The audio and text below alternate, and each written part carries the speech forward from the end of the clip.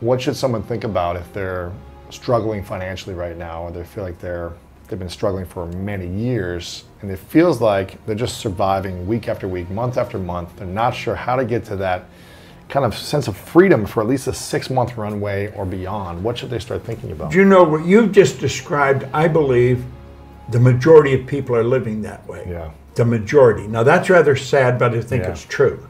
And it's because we only have one problem in the whole world, and that's ignorance. They're living in ignorance. They don't know that what they're doing is going to keep them where they are. And they keep doing it because they don't know how to change. They're overwhelmed with the debt. People are saying, I need the money. They haven't got it. They want to take their family on a vacation. They don't have the money to go. So they may borrow it and go anyway. Now they got more debt. They have to understand that they don't have to live that way. I wrote a book called You're Born Rich. The truth is you are. Most people are just a little short of money, but you are born rich, rich in potential. And then you focus on prosperity. You've got to have a financial goal. You've got to work toward it. And you've got to understand that you can earn more than you're earning. And wealthy people don't have one source of income. They have more than one. I was earning money all last night while I was sleeping. Yeah. You can actually earn more money when you're sleeping than you can spend when you're awake. Yeah. You know, it sounds like a cute line, but it's true. There's no end to what we can earn. If you are not getting information from someone who is already wealthy, then you're probably getting information from the wrong people. Most people ask their brother-in-law, or the guy next door, or the girl they know, how do I earn more? Hell, if they knew, they'd be earning it. They don't know.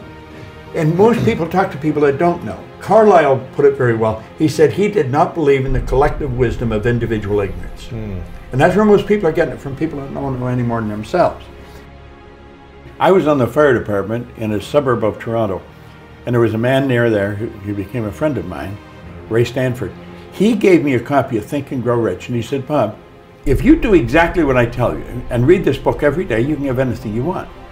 Well, I mean, I was unhappy, I was sick, I was broke, and you know, and if anything you want, I thought it was nonsense. But he said something else. He said, listen, my way's working, yours isn't. He was happy, healthy, and wealthy. The guy always had money on him. And big, healthy guy. And he said, you're unhappy, sick, and broke. So he said, I must know something you don't know. Why the hell don't you do what I tell you? And so I started to do what he suggested. And he said, what do you really want? Well, all I wanted was some money. I was earning $4,000 a year at the time, and I owed $6,000. If I had paid everything I earned for 18 months, I would have just broken even. Oh, wow. It was an impossible situation. And he said, listen, write what you want on a card. Now, I got a gold card in my pocket. I've carried one ever since. He said, write what you want on the card. You can have anything you want. So he said, what do you really want? And I said, I want some money. So I wrote that I wanted to have $25,000. And now, if I had got together all the people I know, or knew at that time, and put all their money together, we wouldn't have come up with $25,000. We probably wouldn't have come up with $1,000. I mean, it was an enormous amount of money. It was nuts. So I wrote that in the card. He says, you got to read it every day. And he'd keep saying, did you read it? Did you read it? You know, so he got me reading it. And reading the book or reading the card? No, read the gold card. The card. Just a gold card. Read the gold card. I'm so happy and grateful now that I have $25,000. And I learned something very important from it. All I thought about prior to that was debt, because people are always phoning me, when are you going to pay me? If you think about debt, you're going to be in debt forever. Yeah. You become what you think about. Well, this gold card got me thinking about earning money. I never thought of earning money before. I thought about debt all the time. And it got me thinking of earning money. So I started to hear people talking about earning money. And because I heard them talking about it got me thinking about it. And some guy said, there's good money cleaning floors. I said, I'm not proud, I'll clean floors. I was prepared to do anything. I wanted to earn this money. I said, I wanted to earn money. So I started to clean one office. And by the end of the year, I was earning $14,500 a month. What? I was on the fire department. The chief was only earning $11,500 a year. Wow. I was earning $14,500. This was in a year from the start. I started to clean one office, Canada Starch. I'd wash the floor twice a month, $15 a time. I got $30. Then I got another one, Kirby's Construction. I got $65 a month. Well, do you know, in less than 5 years, I was cleaning an office in Toronto, Montreal, Boston, Cleveland, Atlanta, London, England. I mean, think going like a rocket. How should people be developing their imagination on a daily basis in a positive way? Well, I think they should take time to image what they want.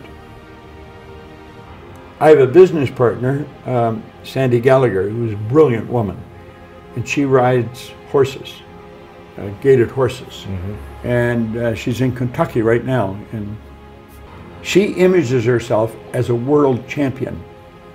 Every day, she takes the time and she sees herself as a world champion. She sees herself getting the roses, getting the whole thing. And that's what you should do it. I think you build the image of what you want. I mean, you obviously imaged this studio before you ever built it. Right. I mean, everything you see here was part of the image in your mind. But everything you create twice. Once in here, once out here, you know? So you never get an original painting. You always get a duplicate. The picture's in here. Wow. So we have to see ourselves with what we want here. Now we've got enormous deterrent in our paradigm. We're conditioned genetically and environmentally. And that conditioning is controlling most people's lives.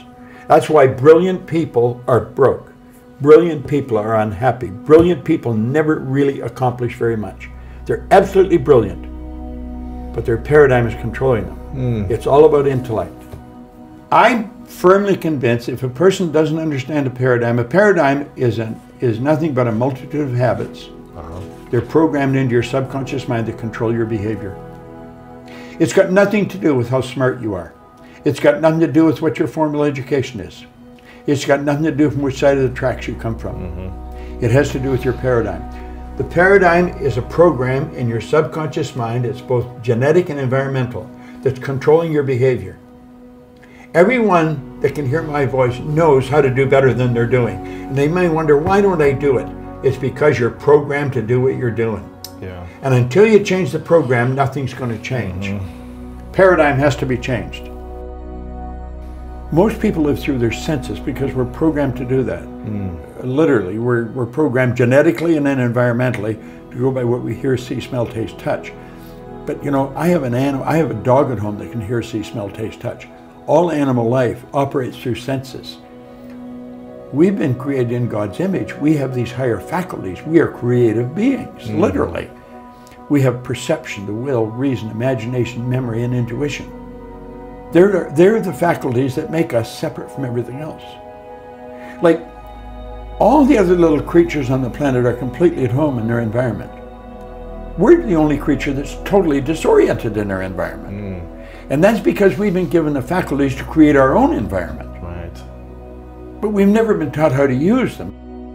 What does the power of generosity do for the other person and do for you, the giver?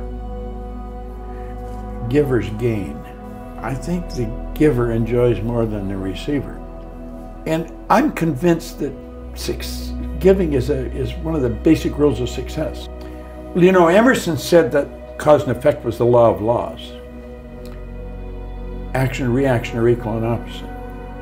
So it's in harmony with the laws of the universe. And I believe this whole universe operates in a very orderly way. I'm very tuned into laws, the laws of the universe. And I think that's why. When I could win, anybody can win. It's just a matter of getting the right information from the right people. I think we get too much information from the wrong people. And personal development today is such a well-known thing that for anybody not to be developing themselves personally is rather sad, I think. You know? So we have to help them as all we can. Like, I don't think a person deliberately destroys himself. I think they're misguided. They're ignorant. They don't know. They're lost.